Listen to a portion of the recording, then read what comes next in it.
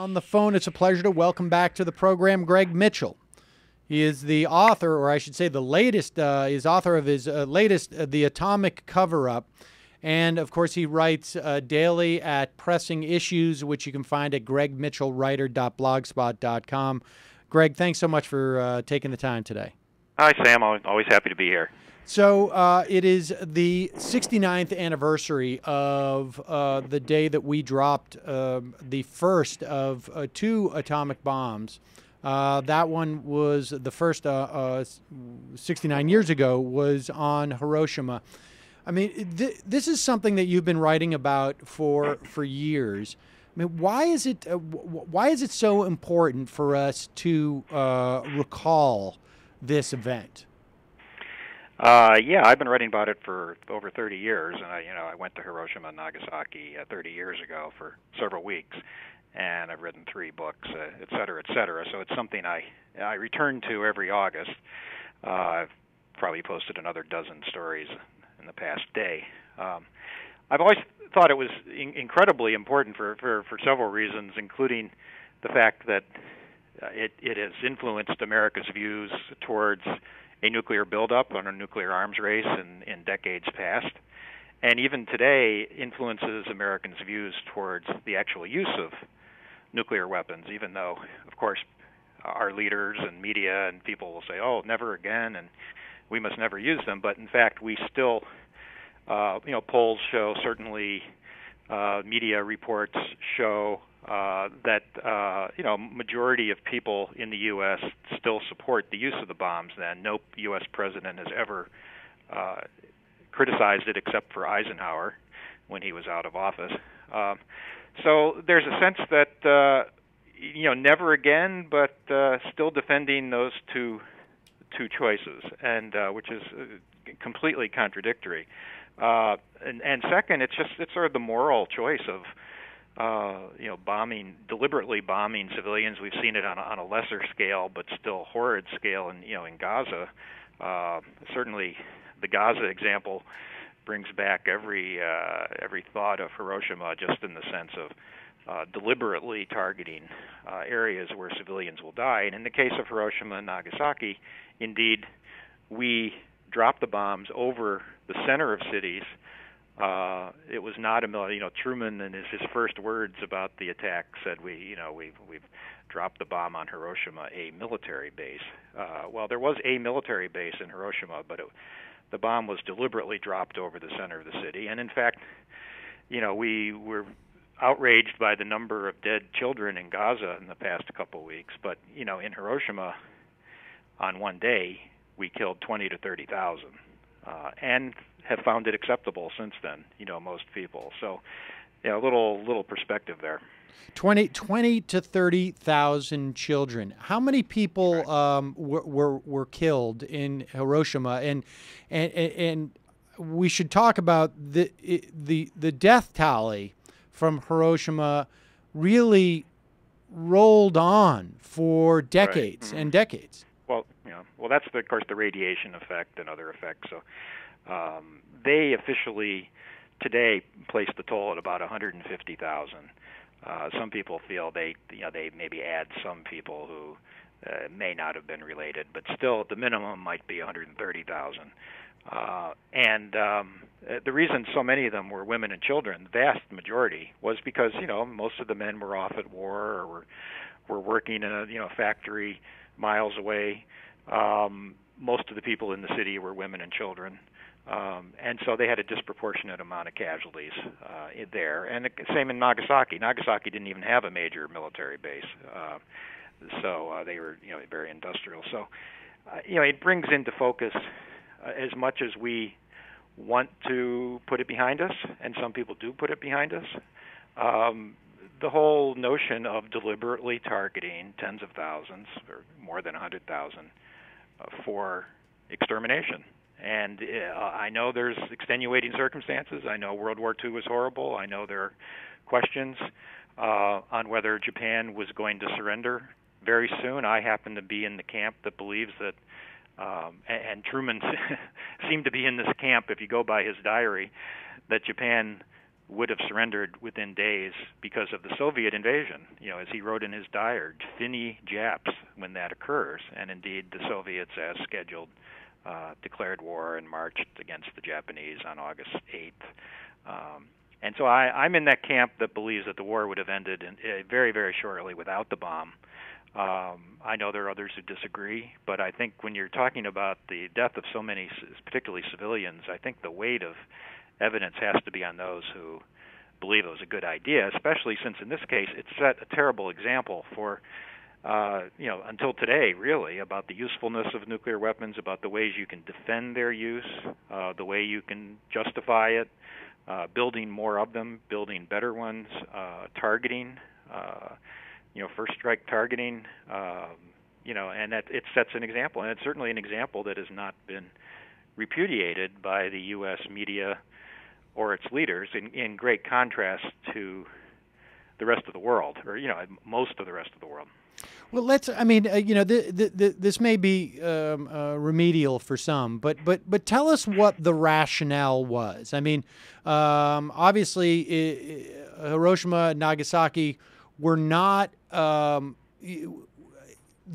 line. It's very hard to draw the line directly from this will hinder their military capacity, right? I mean, so tell us. I mean, just for those who may not know or recall, because Right. as a child, I remember maybe around the age of my daughter's age now, 9 years old, reading. I can't remember what book it was, but it was like Fat Boy. It was the story of the bombers, and it was all from the perspective of these guys who dropped the bomb to end the war. Now that was, we were only 30 years out at that time, and now 69, 70 years later, it just seems like it's almost absent from the curriculum, but like you say, the implications continue on. Right. But talk about that. Well, I posted a video today, in fact, where Jon Stewart a couple of years ago dared to suggest that maybe it wasn't Truman's great decision, and he got so much criticism that he then apologized. You can imagine Jon Stewart the next night going on and apologizing for daring to question Truman. So that has been the American narrative, and the history in a nutshell. Yeah, tell us what the narrative was at that time. I mean, what was the justification? Okay, we built the bomb to attack Germany or Japan. Germany surrendered, and so Japan was still fighting. And we had been firebombing Japanese cities and defeating them across the Pacific. And now it was down to the last leg. We had all that was left was an invasion of Japan. But they had. Almost their entire Navy was shot. Their Air Force was shot. They were starved out. They were on their last legs economically and food supplies and so forth. Nevertheless, the American narrative is that they would have kept fighting until this invasion, which was scheduled to start the first leg in November or December, and then the second leg, and I think it was February or March. So the invasion was quite a ways off. And where the narrative gets confusing is that people will say, but my father was heading for the Pacific and would have been invading, or we would have lost tens of thousands of casualties in the invasion, as if the invasion was fated to happen. And in fact, there is no way that the invasion would have happened, because Truman knew, and again, you go to the Truman diary and his records, he knew that he had the option of using the bomb. He knew the Soviets were going to invade.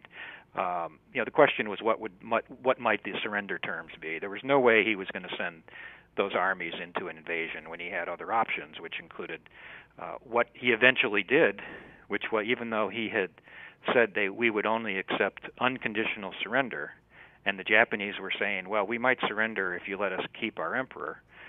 After we used the bombs, suddenly the U.S. negotiating principle changed, and we made the surrender conditional, and we accepted the emperor, as you know. So the fact that there's no question there was a giant invasion plan, they had to plan it.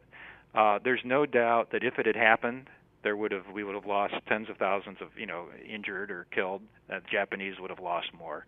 No one disputes that. The question is it how likely is it that that would have ever happened, given the fact we did have the bomb and that the Russians were invading? And so there are those of us who believe that Truman, at the minimum, should have held off using the bombs for a week or a month or whatever. There was no absolute need to use them at that moment, and we'll never know if he had put it off for a week or a month.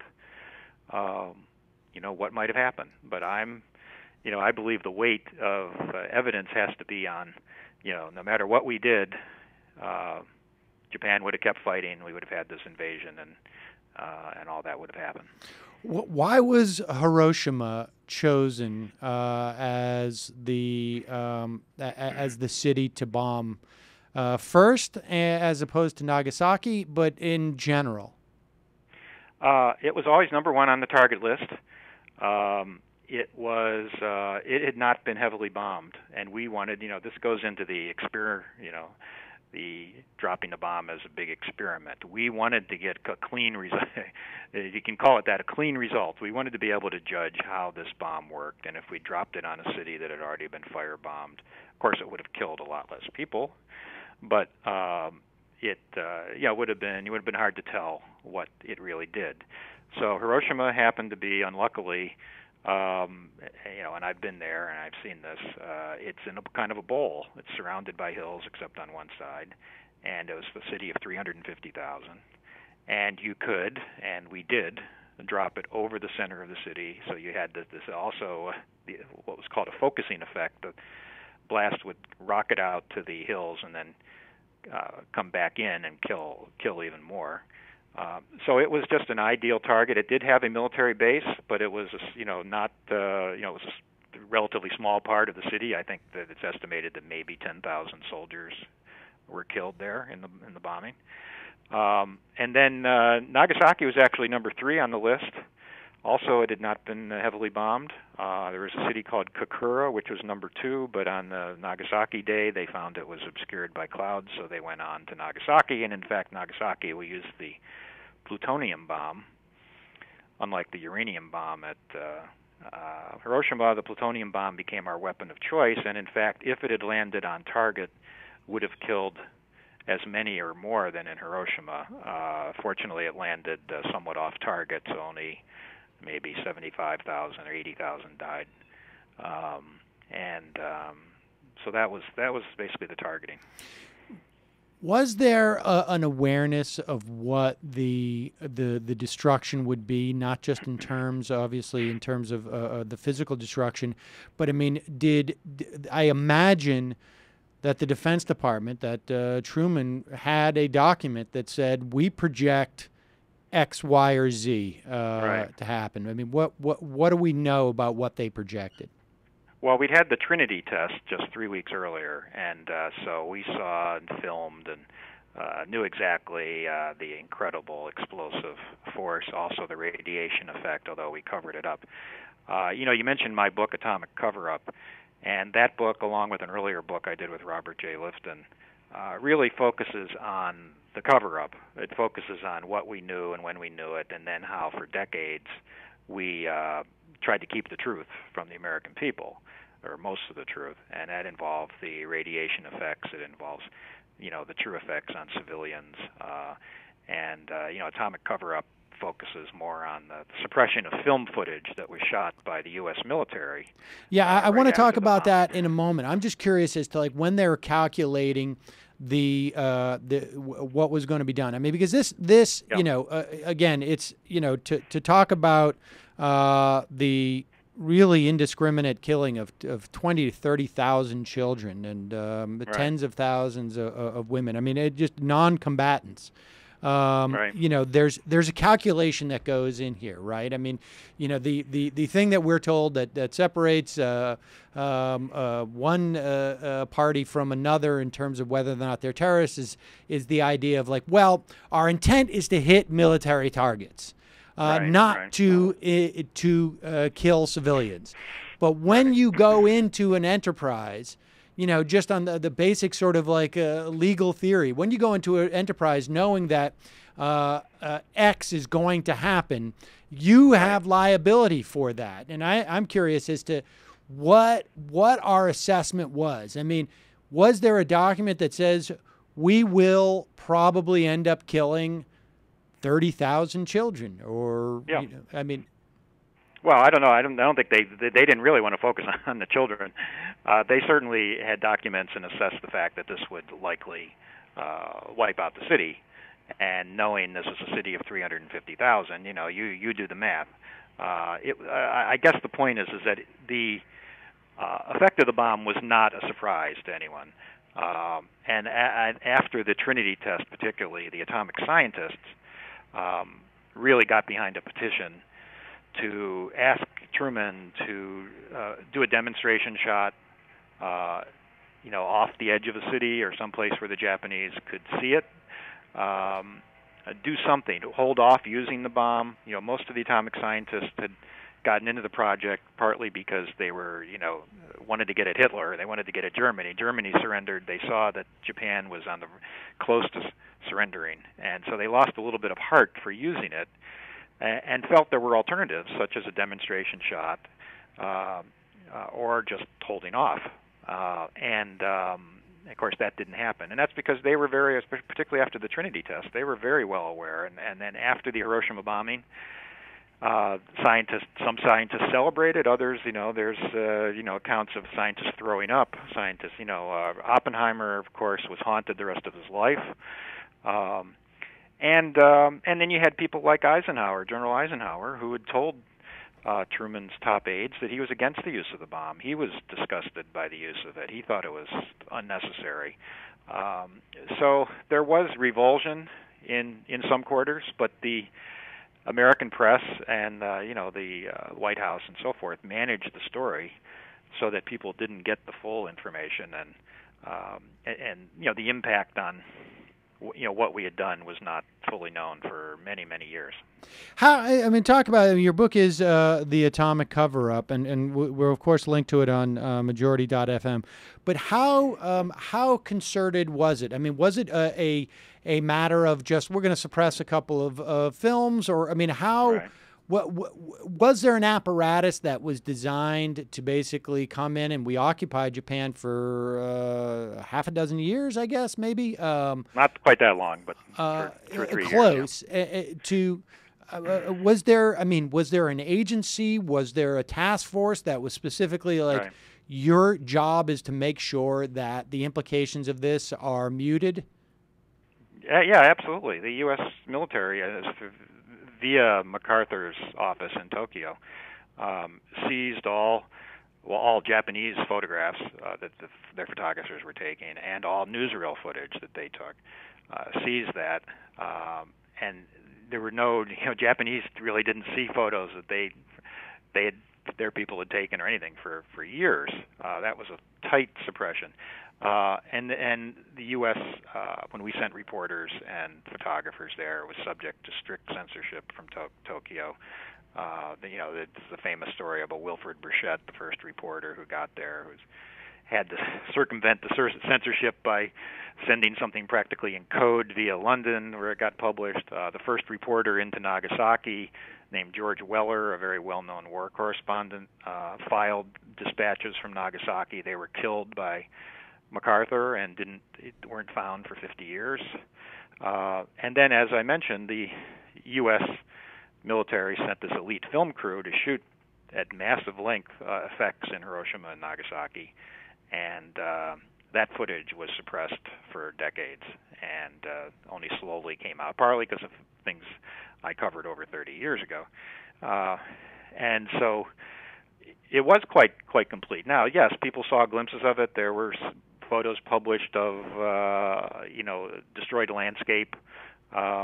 People certainly got some sense of the destruction in the city, buildings and other structures and so forth. But the full effect on people, radiation hazards were covered up. Were managed. It slowly came out about this new thing called radiation disease or A-bomb disease.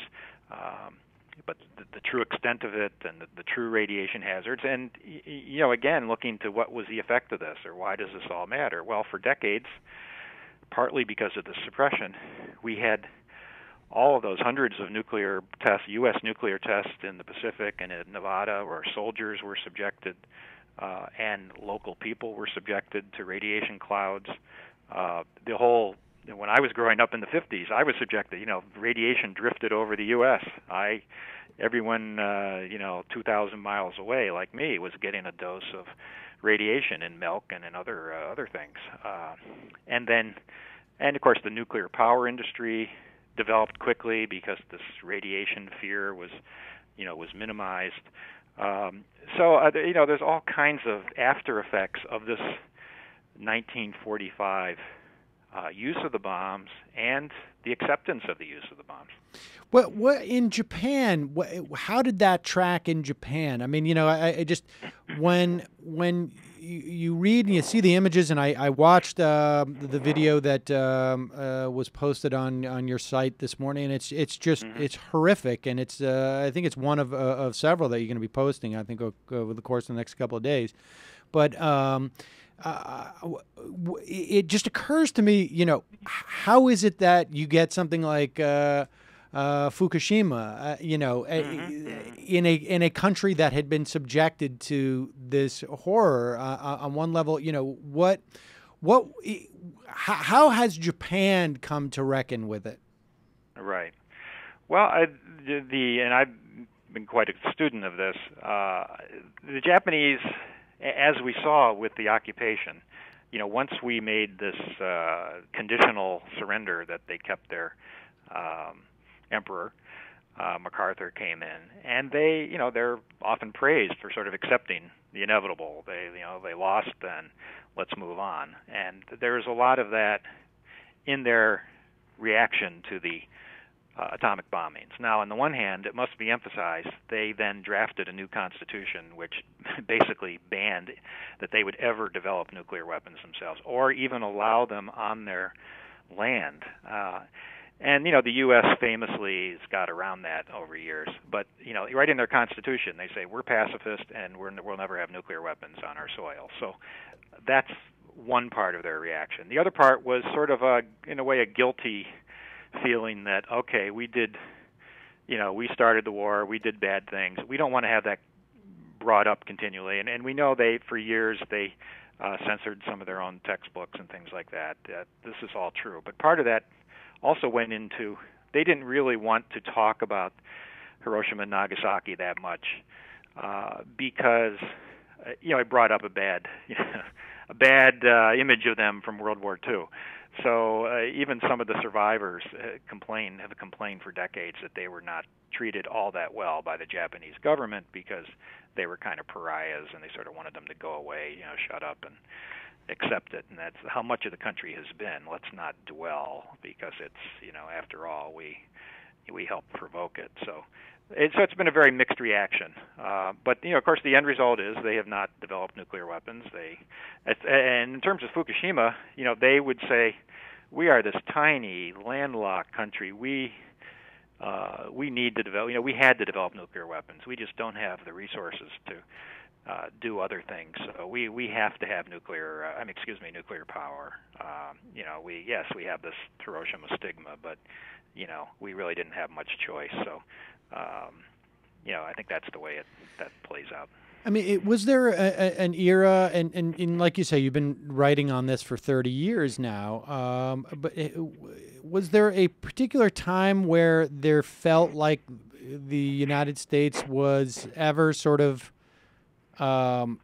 addressing this or reconciling this? Like, I don't remember as a kid ever there being anything other than, Fat Boy and Glory. I can't remember the name of the book. Little Boy and Fat Man. Yeah, exactly. And it was written for young kids to read. There certainly was no reckoning or attempt at reckoning until the 50th anniversary in 1995, and I was very involved in that and saw how the media played out, and I've written about it a great deal. And there were things like, the U.S. media would cover. They talked to survivors. They would cover some of what happened there. And it's sort of like with Gaza. They can point to a lot of stories that depicted what terrible things happened in Gaza and so forth. But with Hiroshima, they would then ultimately end up embracing the official narrative, which was we really didn't have any choice. And one of the prime examples of that was the one TV newsman who had, who really put out a major report. I think it was a 2-hour special that questioned the official narrative. Was Peter Jennings, and I think that documentary may even be available on YouTube. And then he took incredible heat for it. He's Canadian. He's liberal. He's pro-Japanese. He doesn't understand.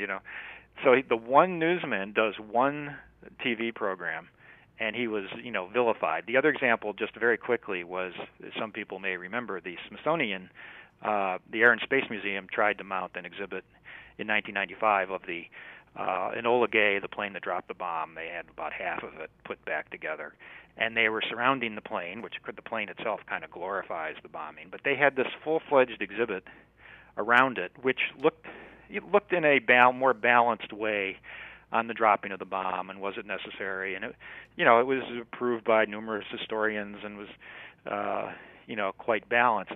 Well, even the fact that it raised any questions about maybe we didn't have to use the bomb or maybe there was a downside caused veterans and the media and right-wing congressmen to freak out.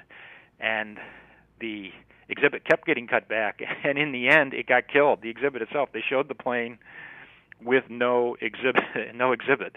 So this is as recently as 1995, where the country really was, in many quarters, trying to come to grips with this, and the major national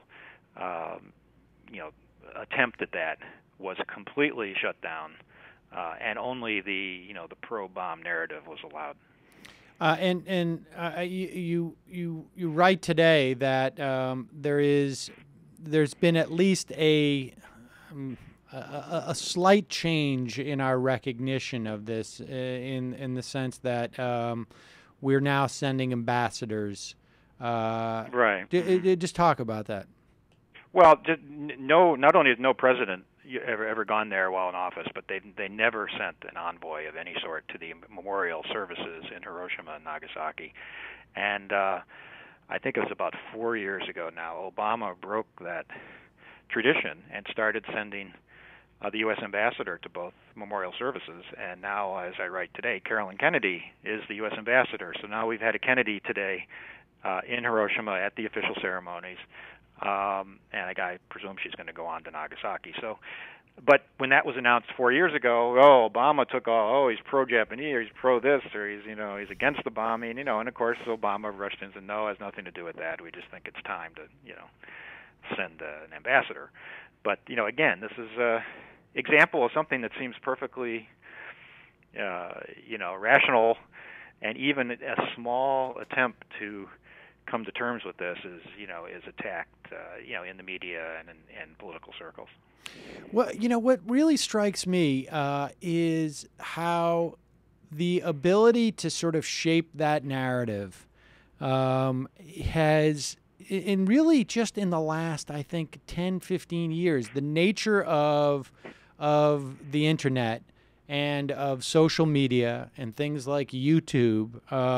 Because even now, like you say, as you post that footage that was taken in the aftermath of Hiroshima and Nagasaki, even now it's really only available to the public through YouTube. We've seen clips, I think you said, in documentaries, but that it is really impossible to control the narrative of something. To contemplate controlling the narrative of something so large and so devastating today seems impossible. And in fact, I think that's a part of the reason, if not the reason, why we are seeing the Israelis unable to control that narrative in Gaza. Right. Well, I think it's. I mean, first of all, what you're referring to this footage. People could just go to YouTube and put in "atomic cover-up," and they'll come right to my video. It's just simply "atomic cover-up" search. But I think what you're saying is all true. But I think it's more for current and ongoing events. I think a historical event. I think social media's a little less influential there. Most people just throw up their hands. So, well, I don't know, it's too big, it's gone on for too long, and there's so many other things to look at. So I understand that.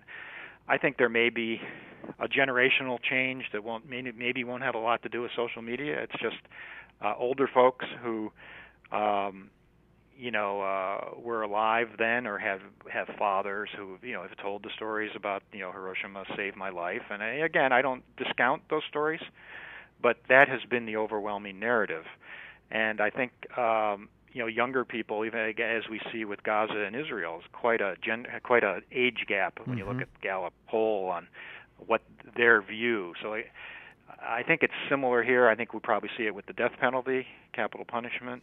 There's a lot of stubborn, what you want to call it, biases or narratives that are going to be, changed over time, just generationally. I think people tend to get a little more conservative as they get older and so forth. So we'll see. Well, I mean, it's not. It's different. It seems to me it's different from the death penalty in the sense that there was such an emotional investment that was direct. When you talk about this, and I would say the same thing. I think the situation in Israel is analogous in the sense that you had a generation that had an emotional investment, a deep, deep emotional investment in the creation of the State of Israel or in the ending of World War II, and they passed that emotional investment on to their children. But there's the resonance as it travels over generations begins to diminish. And then there's more opportunity for exploration. That to me seems to be the operative factor, that it would have to take 70 years, 65 years until we could even send an envoy to Hiroshima. Is exactly amazing. Right. Well, yeah, and I think that I think in favor of changing views on Hiroshima is simply that nuclear threat is still with us. The U.S. still has a first strike policy. I don't know if everybody knows that, but we have never repudiated our right or our claim to use nuclear weapons first. We still have that. We still have thousands of warheads, and there's still plenty of hotspots in the world, and there's plenty of chance of accidental nuclear war. So there's a lot of reasons for people to go back and say, we never really came to terms with the two times we've used them. We never really said, when we say never again, we have to mean never again. And that doesn't mean making exceptions. And we've made exceptions for 69 years.